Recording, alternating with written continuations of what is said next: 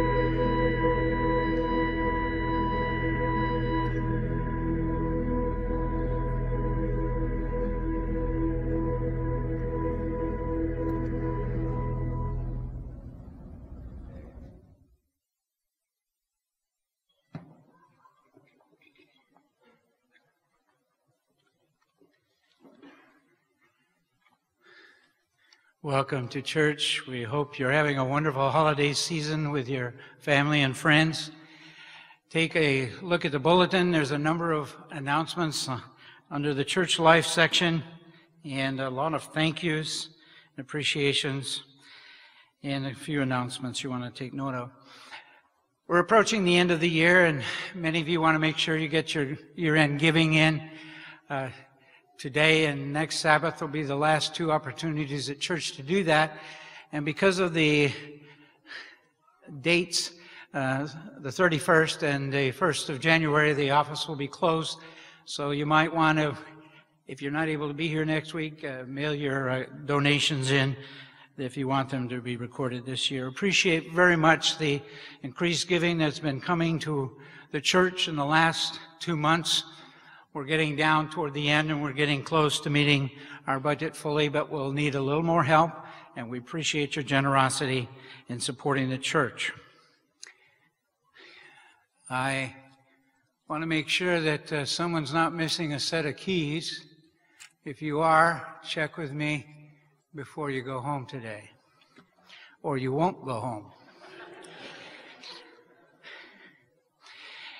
You know, every once in a while, change takes place, and sometimes change is sad.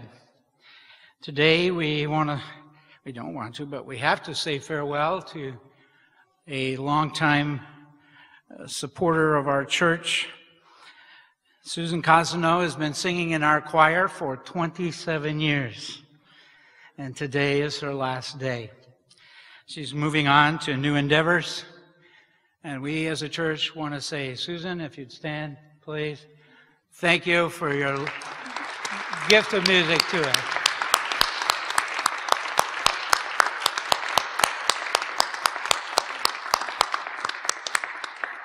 We send God's blessings with you.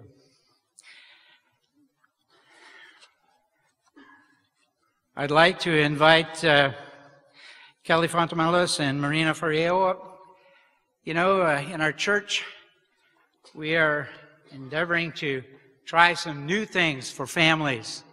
We even have a new family pastor in Peter Baptiste, and have many good things coming, and you'll soon see that even in the worship service.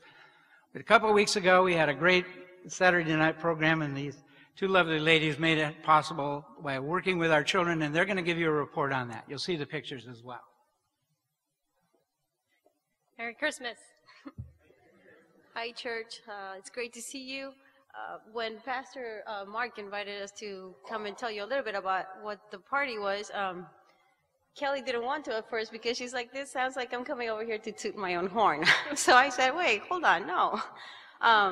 She came up with an amazing idea of putting together a Christmas party for the kids at our church. And at first we thought we were just going to have maybe like 10 or 12 kids, but it ended up being like a huge thing. We had over 40 kids plus all the parents. It was a great opportunity for some of us Sabbath school teachers or children's worship teachers to get to meet the parents of those older kids that we don't get to see. Because when you're beginners, babies come over with the parents, but as the kids get older, you don't get to meet the whole family. So it was a lot of fun. We got to play, we did some crafts, we sang. It was a lot of fun. And we realized that there was a need. Well, Kelly realized that there was a need, and she did something about it. So we want to invite all of you that were there and the ones that weren't but are looking at the clip right now to, if this is something that may sound fun to you, to help us out for next year, we would like to maybe get a little committee together and divide activities, because this was only possible because literally last minute, tons of people came over and said, hey, can I help with the kitchen? Can I help with the games? Can I help? And that's how it happened, and it was great. So we would love it if there's more of you interested in doing something like this. And even an idea came up from the parents that night, which is maybe doing this on a regular basis. Maybe not every Sabbath, and maybe not with such so many details, you know, but maybe a once a month family night where we can get together and build our community. We have a great church here. We have tons of activities for kids, But we want to see the parents too. We want to be able to see you as a family and enjoy it and become closer to each other. So that's my part. I'll let Kelly. And even though we had a lot of fun activities for the children, a lot of them said the singing was their favorite part, and we have a little clip to show of that too.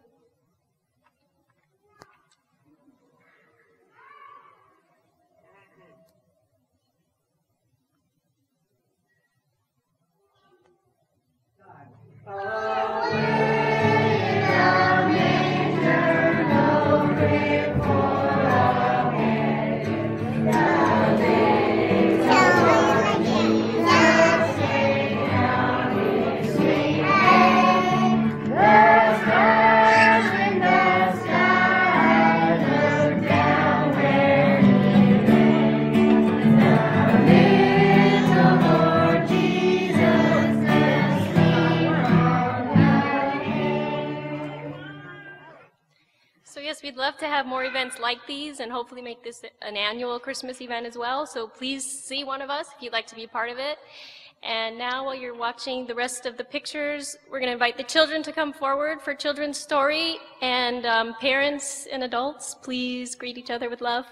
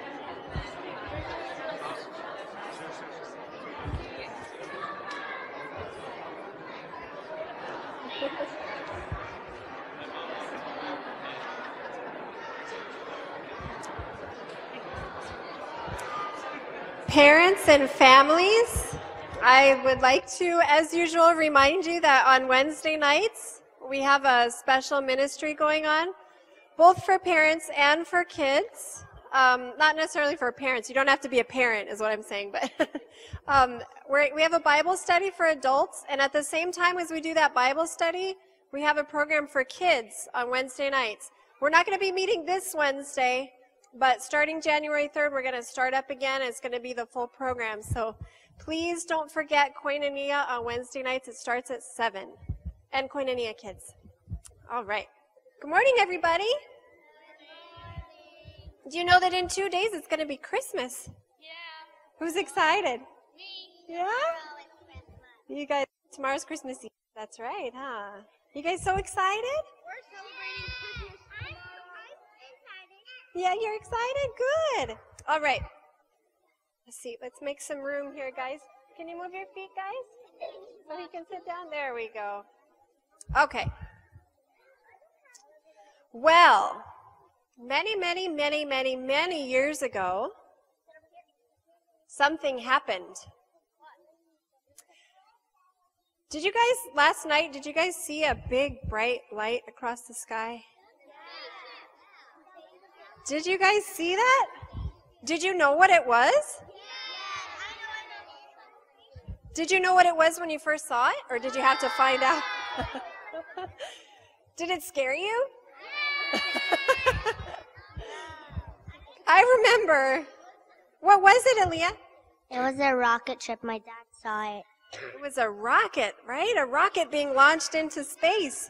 It was carrying satellites. So that's pretty cool.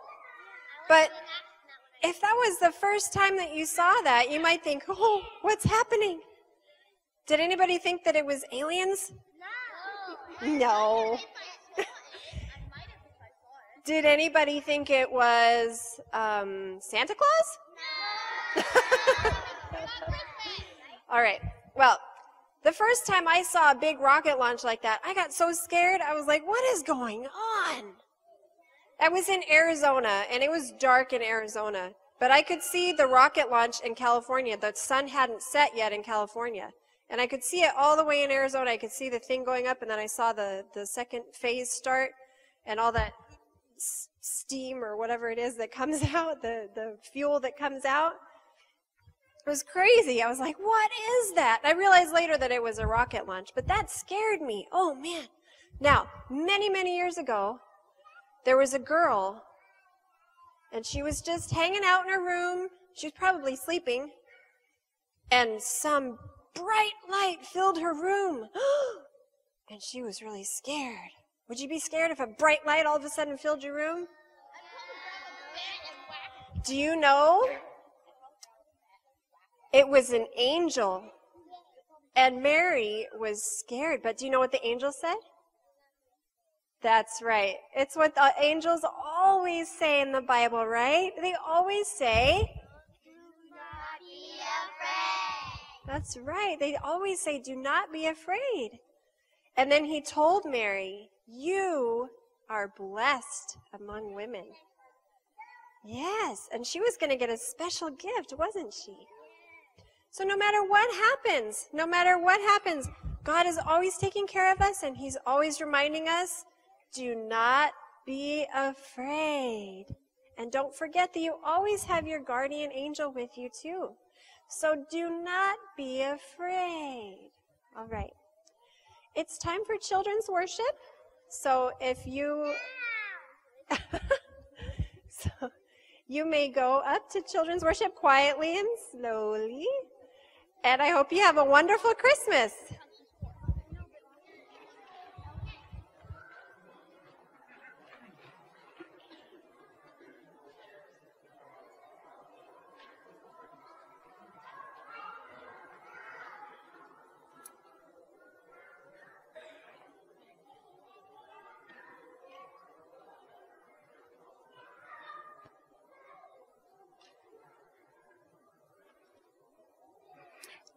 Will the deacons please come forward?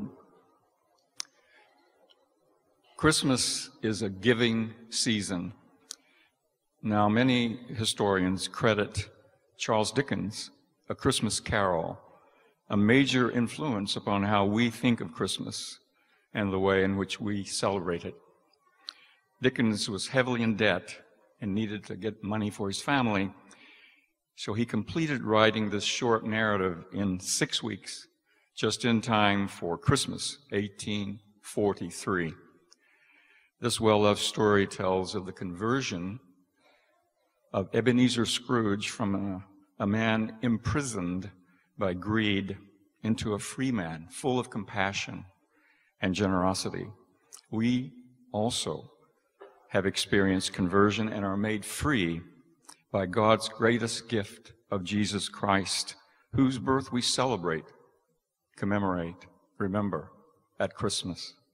We can respond by giving tithes and offerings so that our church will continue to be a blessing to our community and the world. Please give with your heart. The offering today is for the Conference Church building, and the loose offering is for the church budget. The deacons may now collect the offering.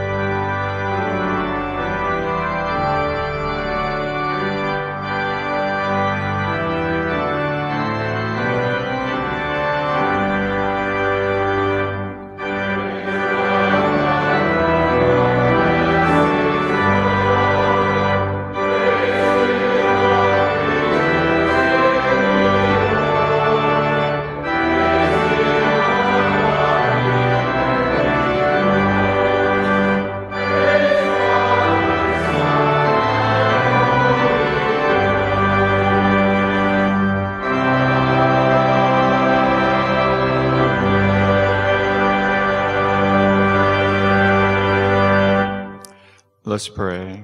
Dear God, bless these tithes and offerings. Multiply them as the loaves and fishes were multiplied, and help them to do good for the world. In Jesus' name we pray. Amen.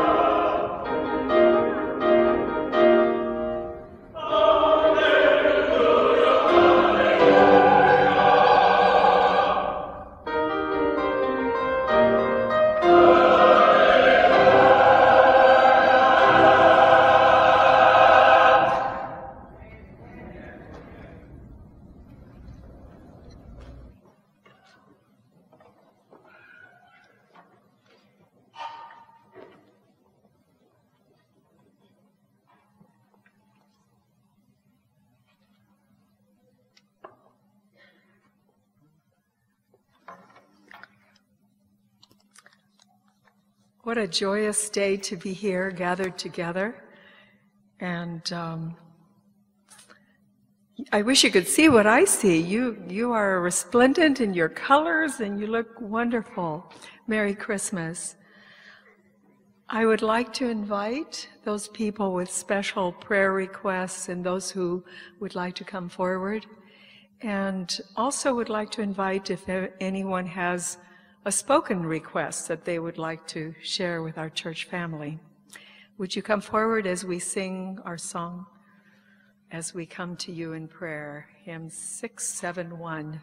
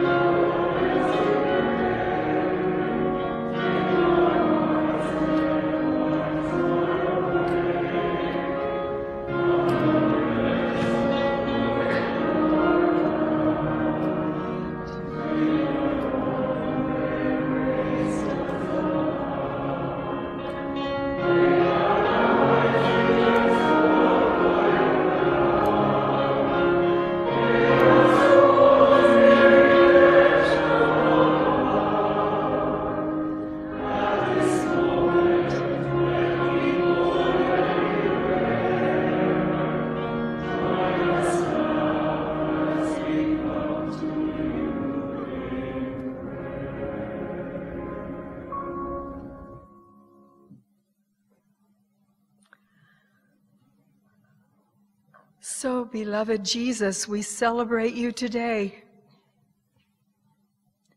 Today we call you Wonderful, Counselor, the Mighty God, the Everlasting Father, the Prince of Peace.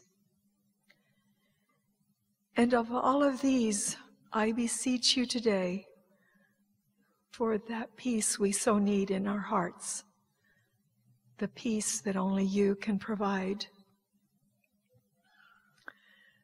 We have noted the words at the entrance to this, your sanctuary, which read, "Be still and know that I am."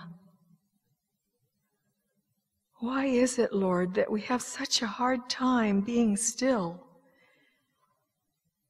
and are not devoid of our human anxieties?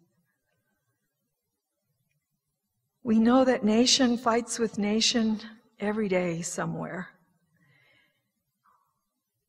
And through every situation, we should not despair, for we know that our salvation is the gift we share from your love, which gives birth to our love.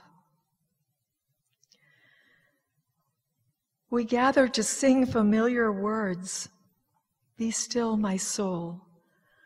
Thy God doth undertake to guide the future as he has the past. Thy hope, thy confidence, let nothing shake. All now mysterious shall be bright at last. Be still, my soul. The waves and winds still know his voice, who ruled them when he dwelt with us. Be still, my soul. The hour is hastening on when we shall be forever with our Lord. There are those who have griefs. There are those who have come forward here in some unspoken prayer. Lord, listen to their hearts. There is illness, as we always have this time of year. I noticed Joel was not singing with us because he has a very bad respiratory infection. Jesus, we know you are on our side. Help us to let go of old bruises, old grudges, and most of all, that desire to be right. Instead of being right, teach us to be loving. Give us your light, your love, your peace that began our salvation that holy night. So, God, let there be peace on earth, and let it begin with me. In your name we pray. Amen.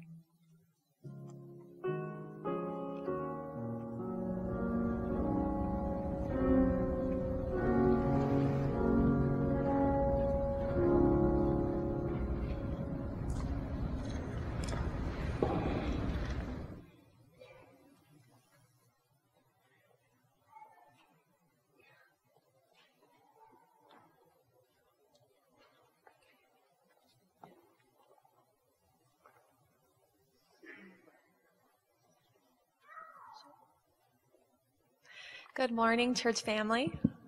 Good morning.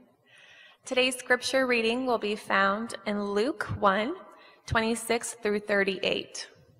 And I will be reading from the New International Version.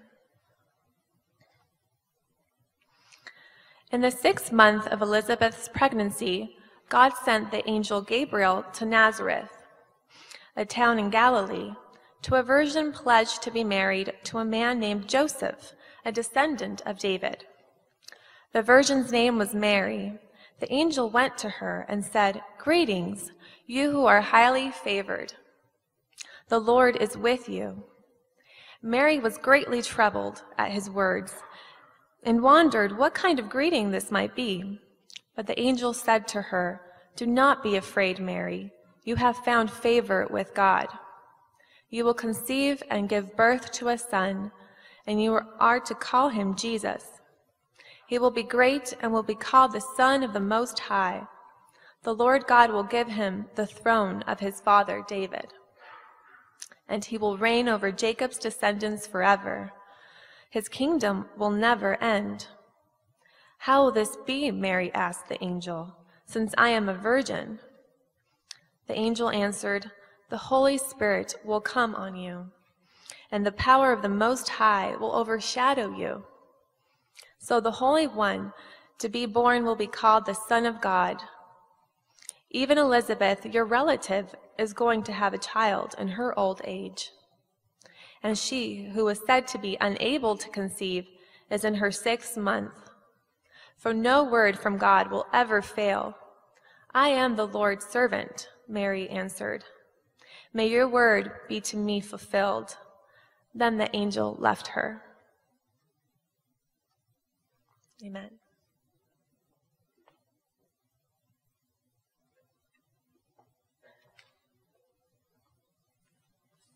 Well, thanks so much for that wonderful reading. Question for you guys, and maybe you can tell me the answer to this afterwards. When was the last time you were genuinely, really surprised about something? I was thinking about this the other day, and when I was just overjoyed and really surprised was when I was about 15 years old, and I really wanted a new electric guitar. I didn't have one. All my guitar heroes had one. I was listening to all that kind of stuff. But all we had in the house was my mum's old classical guitar. It was all battered up. It had about 4 strings. They were out of tune. There was no way I could practice and learn to play guitar on this thing. But my parents told me that we couldn't afford an electric guitar. So they kind of like led me along on all the months leading up to Christmas. So I was really down in the dumps for a long time. But the great surprise was when I indeed came downstairs about 4 o'clock in the morning on Christmas Day, and I saw this guitar-shaped Christmas present under the tree. And to my joy and delight and surprise, I opened it, and I never looked back. It was what got me into guitar playing. I still love to play, and actually that's one of my resolutions next year, is to start playing more guitar. I've kind of put that on the back burner a bit in the last few years, but I definitely want to start playing more next year. And again, I'd be interested to know what your guys' resolutions are, if you have any. Tell me afterwards. I'd be interested to know. But kind of a more serious question, something that, goes beyond just the superficial resolutions that we make. And I hope you already have thought about this, but what are the spiritual resolutions that you're going to make? How are you going to make more room for God in your life in 2018? Now, I want to get straight into the readings for today. We're actually going to go to a place in the Bible which might seem a bit unusual at first, but hopefully we'll be able to tie it all together. So if you wouldn't mind, if you have a hard copy of the Bible, if you have it electronically, that's okay too.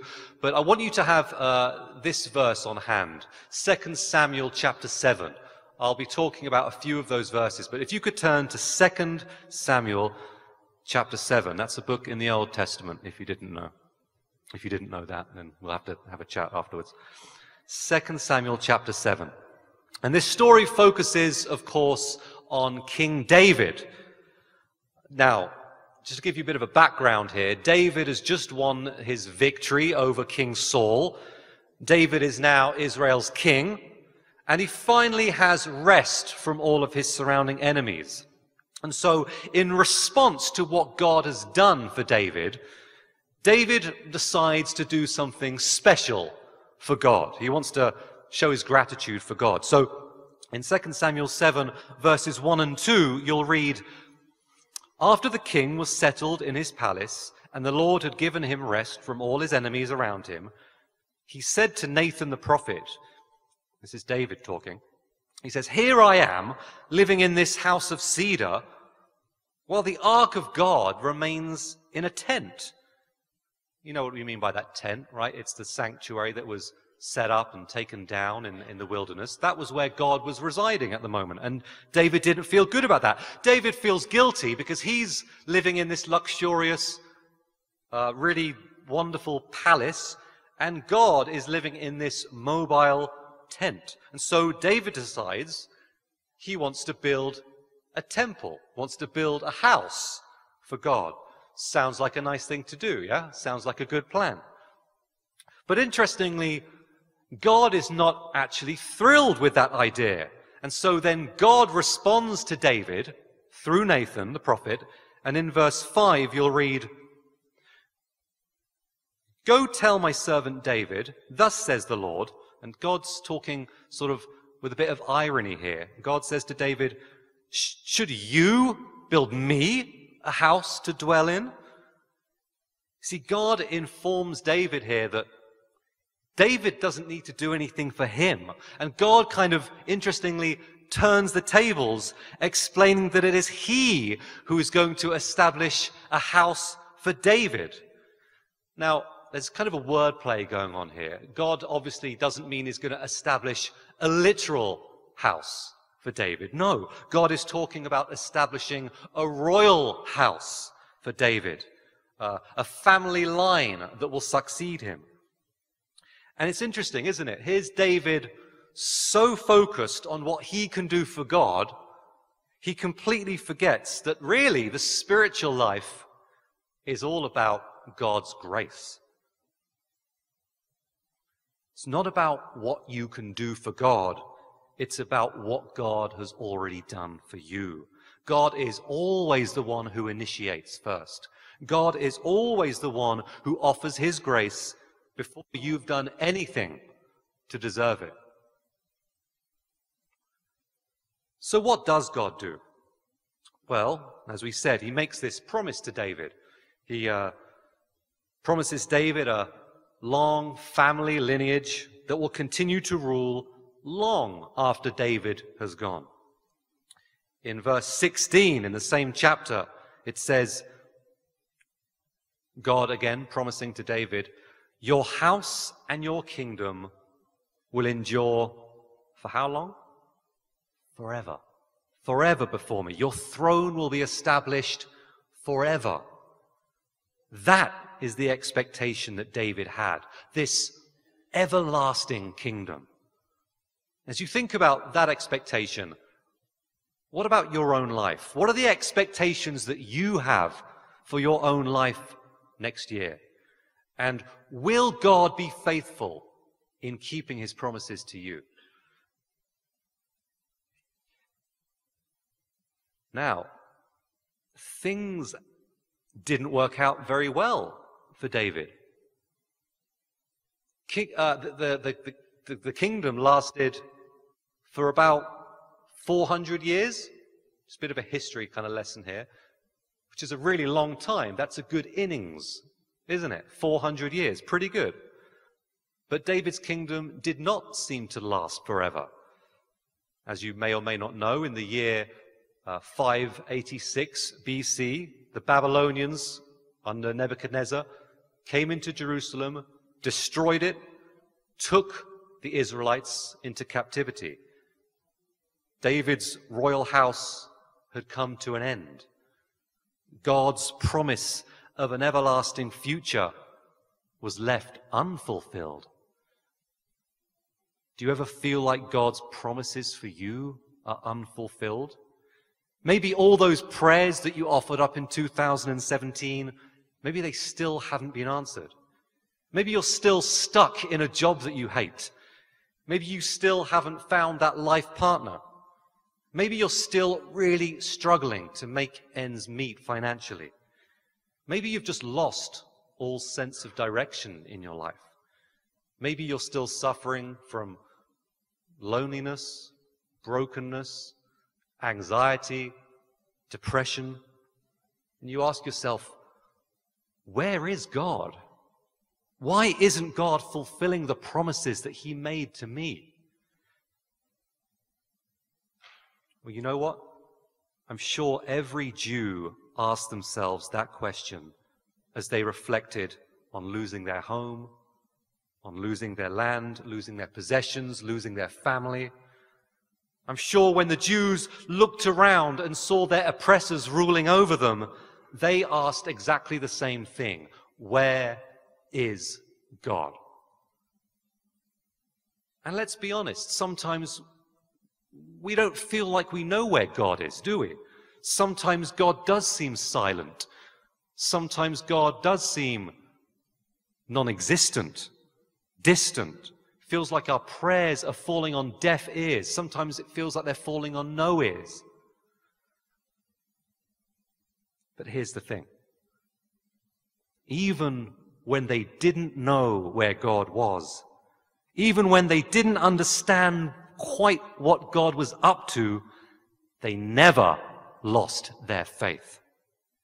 Even when their everlasting kingdom that didn't seem so everlasting, even when that kingdom was shattered, even when everything they were experiencing in their life and their circumstances suggested that God had failed them, they continued to remember the promise that God had made. And interestingly, most scholars say that the book of 2 Samuel was actually written a lot later than the story that it tells, written in the 6th century, written while the Jews were in captivity in Babylon. Get the point? Right in the middle of their suffering, the Jews decided to write about God's promises. They decided to tell stories about God's promises. They decided to remember and have faith in God's promises, no matter how things around them seemed. So maybe that's exactly where you are in your life right now. A really low point for you, perhaps. I don't know. Maybe you're still waiting expectantly for God's promises to take fruition in your life. Well, then, I can tell you, friends, Christmas is the time for you. Because, as our reading told us earlier, you skip forward 600 years. It's a long time to wait. 600 years forward in history from the time of Babylonian captivity. Israel still has no king. Israel is still estranged from God, still under foreign rule, still oppressed, still hoping for an everlasting kingdom, and still waiting for God's promise to come true. But then, all of a sudden, God does something. God intervenes. God sends his angel to a virgin, engaged to a man named Joseph. Now, if you look in the passage of the scripture we read in Luke chapter 1, verse 27, you'll see what jumps off the page as Joseph is introduced. Joseph is not just some guy. Joseph is not some random man. It says that Joseph is from where? The house of David. See, when you know a little bit about the history, you'll notice just how important that small remark is. God is not just enacting some brand new miracle. No, God is fulfilling the 600 years old promise that he made to David, bringing a new king into the world who will rule over Israel and rule over every nation. See, God hadn't forgotten his promise at all. In fact, God was always fulfilling it, but he was doing so quietly, clandestinely, hiddenly, slowly. But now, at Christmas time, the time was right for the promise to find its true fulfillment in the person of Jesus Christ.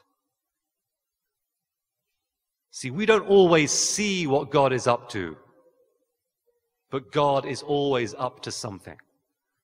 And the season of Advent, the season of Christmas, it reminds us to wait faithfully for God's promises to be fulfilled. And it also reminds us that God's promises are often fulfilled in rather unexpected, unpredictable ways, doesn't it? Now, you probably have an exact idea in your head, right, about how God needs to answer your prayers next year. But I'm wondering, and speaking for myself as well, I'm wondering if some of our ideas for our prayers being answered, I wonder if some of those ideas need to be modified, need to be changed a little. Because yes, God fulfills the promise to put an everlasting king on the throne, but notice how unpredictable that fulfillment is. Because surely the king of Israel should arrive with power, but Christ arrives as a helpless, naked baby. And the King of Israel should arrive with money. Christ arrives as the son of a peasant family, his father a carpenter, and his mother a 13-year-old nobody, about as low as you can get on the social scale. And surely the King of Israel should arrive with recognition. But Christ doesn't come to Jerusalem, the religious, the political, the cultural center of the world. No, Christ arrives in Nazareth, that dirty, poverty-stricken town of which it was said, nothing good can come from Nazareth. Friends, if Christmas means anything, it is that God fulfills his promises in ways you could never predict. So I can't tell you what next year will bring. I don't know. Maybe some of the things you've been praying for will be answered. Maybe other prayers you'll just have to be more patient with. But I guarantee a lot of your hopes and dreams for yourself will be answered, but in unexpected ways. But just know God never forgets you, and he is answering you in his own time and in his own way. So what can you do? Well, the one thing you can control is your attitude. It's your stance before God. And I think in that sense, I think Mary in the story is the perfect example for us. Why is she the perfect example? Simply because Mary is completely open to God's action in her life. Verse 35 says, "The Holy Spirit will come upon you, and the power of the Most High will overshadow you." So if you want to have a deep and lasting joy in 2018, that's what it's all about. Letting God's Spirit overshadow you. Is that something you're willing to do? See, it's Mary's openness, her willingness to let God use her, her willingness to cooperate with God's will and to put her future entirely in his hands. That's what makes Mary such a shining example for us. Lastly, Mary says in verse 38, "Behold, I am the servant of the Lord. May it be done to me according to your word." Do you have the courage to say the same thing next year? Do you have the courage to say, "I am a servant of the Lord. May it be done to me according to your word"? Do you have the courage to say, "God, I'm going to put my own expectations on hold next year, and I'm just going to embrace your faithfulness to me and be open to you fulfilling your promises in my life in new, unexpected, unpredictable ways. And God, I want you to do that on your terms, not my own." That, I think, is the stance that we need to take next year. It's not about getting what you want. It's not about having your agenda agreed to by God. It's about living your life with this extreme and radical openness to God. Simply letting God be faithful to you and allowing him to fulfill his promises to you in unexpected ways. I hope that's a message that we can all take in our hearts today as we look forward to a new year. And I invite you, just before we close, to stand and let's sing with joy our closing hymn. Stand with me. Our last.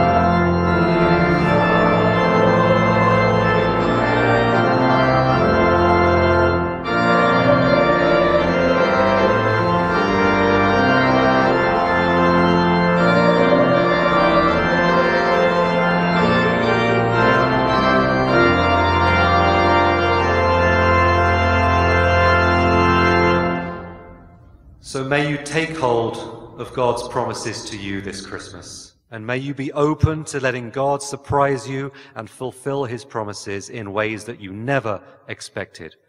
May we all, with Mary, declare, "We are servants of you, Lord. Let it be done to us according to your will." Amen. You guys have a wonderful day and have a wonderful Merry Christmas.